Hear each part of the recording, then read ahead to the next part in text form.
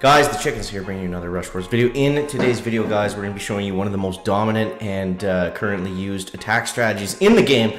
How you can use it, it's pretty easy, but we're going to get into that and more, so stick around.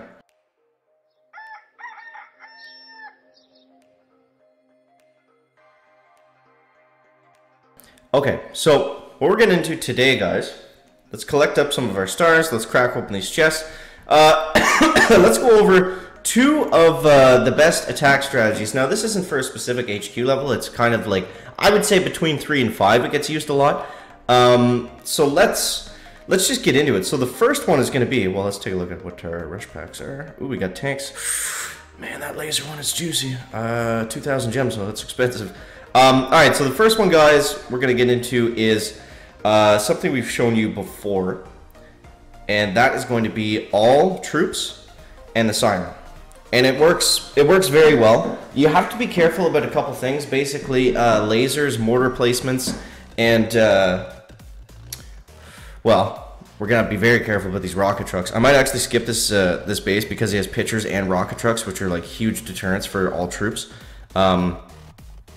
This doesn't look too bad.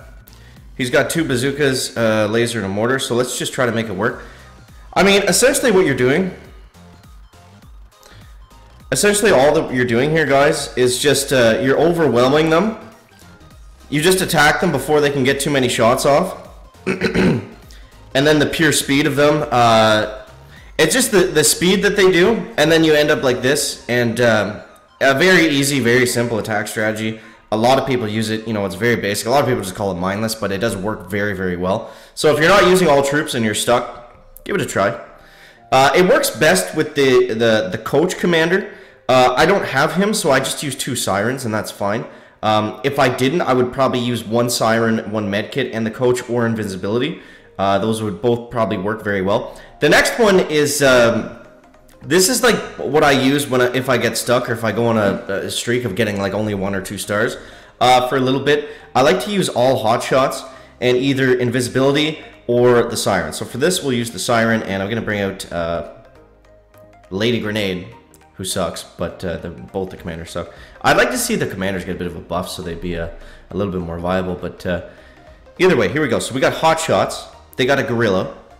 So how you want to do this, guys, is you want to put 1 hot shot up front, and then you want to kind of make a pack of 6 off to one side, closer to the back.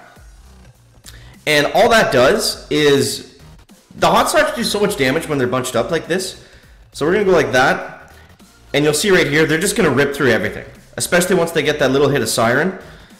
They just melt everything instantly. Like, it doesn't matter if they're very close or very far away. And you're basically sacrificing the one just as like a quick distraction. So everything targets it for a sec. Then you hit them with the sirens, and then they just plow through the base. Like, you really can't lose. The only time you're going to struggle with these kind of attack strategies is when the base is designed to go against it. So that's pretty rare, and I mean, for the amount of bases you're gonna come across that you are gonna struggle with using all troops or all hot shots, just skip it and go to the next one. This white guy's got 2 bazookas, so this would be what I would call a tough base for this. So let's try to see if we can make it work anyways, just to show you guys, you know, something else other than just, oh, it's an easy walkthrough. So we're gonna go up this way, and I'm gonna go like that. We're gonna hit the siren here, and we're gonna hit this one again. So, see, it's not all easy. It's not all easy. Yeah, so I mean, especially not having a commander, like if we had Bear or Lady Grenade there, it might have been a little bit easier. But it doesn't work every time. So let's heal her back up and try this again.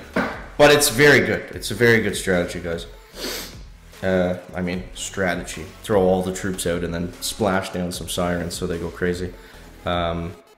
He's got 2 pitchers. This one should still be a little bit easier, though. So what I'm going to do, I'm going to spread them out a little bit better. 1, 2, 3, 4, 5, 6. You just got to be careful when they're all grouped up if they're taking too much splash damage. Yeah, I mean, the idea is basically you want them to hit stuff before they have time to get shot by it. Oof. So that's basically how it goes. And personally, I like using the hotshots better because they have a little bit more health. So if you do screw up and make a mistake, then it's not the end of the world. But all troops is probably better. It's probably easier to use if you're looking into, you know, just trying one or two of them out. This guy's got 2 bazookas, 2 lasers, and a mortar, so it's going to be a little bit greasy. Let's put the bear here, and then let's let him get up, and then we're going to go all troops. And we're going to go like that. And just like this, and the idea is just to outrun them before they can do too much splash damage. And we got to take this mortar down. We'll have a couple left. Yeah, I would say all troops is probably easier to use. I still think the hotshots is better because they do more damage and they have a little bit more health. Because when you come across a base that's going to be hard for this, the only thing you're looking for is splash defenses, and out of the two, the troops are a little bit weaker to it. So let me know if you guys have been using these. They're kind of like I don't know. They're kind of like the no skill strategies that people make fun of, but it works. It works. So we'll do a video on it. What else do we got, guys? What else do we got? Let's draft our troops. I'm gonna get rid of. This is a horrible draft. I'm gonna get rid of the gorillas. Okay, shield's not bad, and I'm also gonna get rid of the boxer. Oh, the plumbing van, really? Laser. Okay, okay, that was better. So let's get into a couple domination attacks. We'll start at the top. Rick C. Can we see his replay? Probably. Let's scout this guy. Gorilla, Gatling gun. That doesn't look too bad. We can take him down, I think, guys. So let's go. Let's go 2 lasers, a tank, a shield, a bear, and we'll use 2 airdrops. So we should get this 100%. If we don't, I think there's something wrong with this. Let's go bear, laser, laser, and then this side we're gonna go shield and tank. That should put us in a pretty good position. I don't want to use the bear's ability just yet, because he's just gonna get melted by that Gatling gun anyways.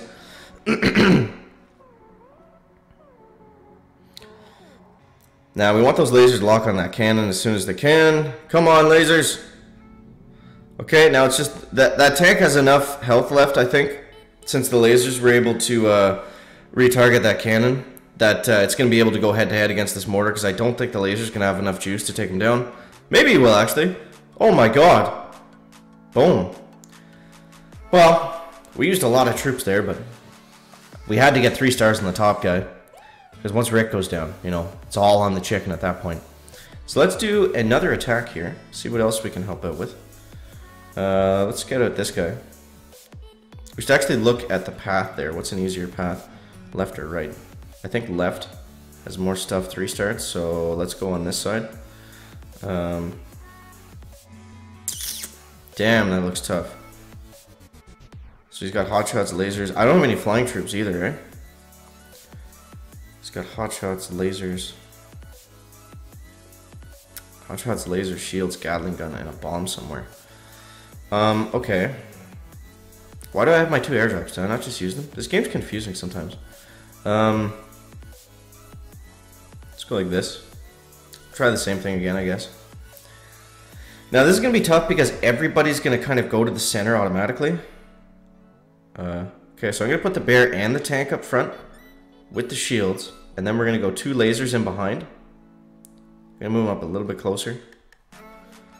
Now I do want the bear to get targeted first, so we'll use his ability. And then let's put 2 parachuters on the Gatling gun, just to get that out of the way, hopefully. Yep. A little bit overkill. Probably a lot overkill, but I don't know. You know, in terms of domination, if you got to use a little bit more to get 3 stars, and your team's ahead, I think that's okay. If you're behind, you probably have to look at it a little bit more carefully and make sure that you're not doing, you know, like we're up almost 60 stars, so I think we're doing all right. So yeah, guys, let me know down below in the comments what your favorite troop strategy is to use in Rush Wars currently. Now, personally, I don't use these ones. I like to use the helipods, like a mix of helipods, lasers, and tanks, and then like whatever troop I have left over, maybe a bazooka in the back or something if I have an extra slot.